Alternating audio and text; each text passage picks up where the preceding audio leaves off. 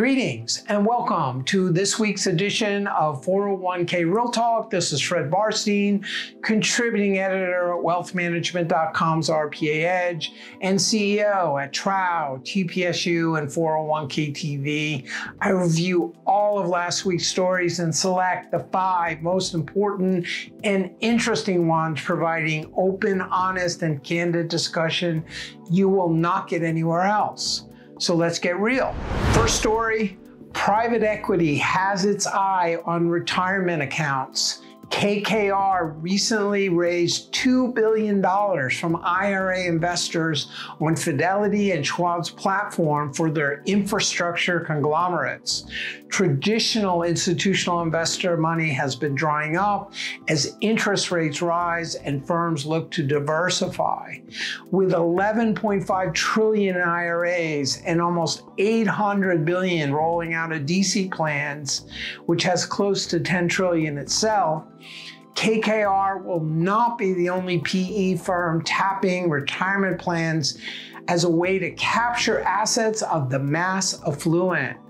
And while not able to be offered as a standalone investment in DC plans, many experts predict PE will get a healthy share of the sleeves in professionally managed investments like target date funds, just as they do with DB plans, offering non-correlated investments previously available only to high net worth and institutional investors.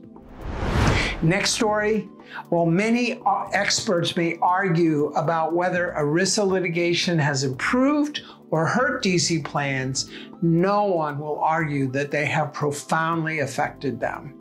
In Q3 alone, 58 cases have been filed, settled, or decided. Some, like Brad Campbell, ERISA attorney and former DOL official, argue that these lawsuits have perpetuated fiduciary myths that index funds and lower fees reduce risk. Others argue that they have significantly reduced fees and created a higher level of scrutiny and monitoring by plan sponsors, as well as more investment options and less proprietary funds and company stock. Some believe that these lawsuits thwart innovation, a theory not shared by most institutional consultants in a recent study. They have created more record keeper RFPs and soon for advisors and consultants, and have driven some larger plans to join PEPs. With 50% of 1 billion plus plans likely to be sued and litigation sure to hit smaller plans and RPAs, good or bad, the genie is out of the bottle. Next story, though assets in HSAs have ballooned to $116 billion, according to a Morningstar report, with fees declining and investment choices improving, many are still disappointed about their lack of involvement. Morningstar cites the lack of transparency, ease of use, and high fees as inhibitors to the triple tax benefits HSAs offer that are only available in high deductible healthcare plans. The concern is that few participants see HSAs as an investment account, which may require more education awareness with both plan sponsors and participants as wealth, retirement, and benefits continue to converge at the workplace. Next story. Dave Gray, head of workplace retirement products and platforms at Fidelity Investments, discusses blockchain, the new portability service network, and a growing threat to fiduciary advisors in a revealing conversation with wealthmanagement.com. Gray explains the difference between blockchain, which has great potential for the industry to safely work with DC participants, and cryptocurrency. Though few plans and RPAs are adopting crypto, Dave warns, love it, hate it, learn it.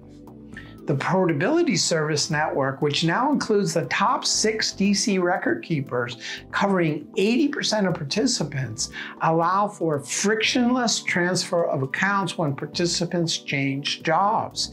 It also establishes the first data exchange protocol, which could pave the way for other services like retirement income. And as RPAs search for additional revenue, as plan fees continue to decline precipitously, proprietary products and services for which they are paid extra pose the same dangers that drove brokers out of the DC market 10 to 15 years ago.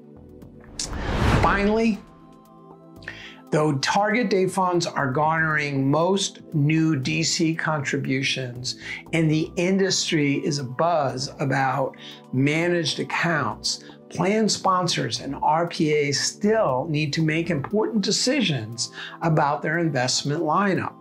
In my column this week on wealthmanagement.com, I review the need to customize the menu based on workplace demographics, index versus active funds, the optimal number of choices, target date funds versus managed accounts as the default, private label multi-manager options, and CITs versus mutual funds. Lots of choices and opportunities for RPAs to show their value. So those were the most important stories from the past week. I listed a few others I thought were worth reading, covering Schwab's response to complaints about the TD integration at their recent Impact conference, the potential danger of a federal retirement option, a Cerulli report on managed accounts, and FinTech candidly offering emergency savings. Please let me know if I missed anything or if you have any comments. Otherwise, I look forward to speaking with you next week on 401k Real Talk.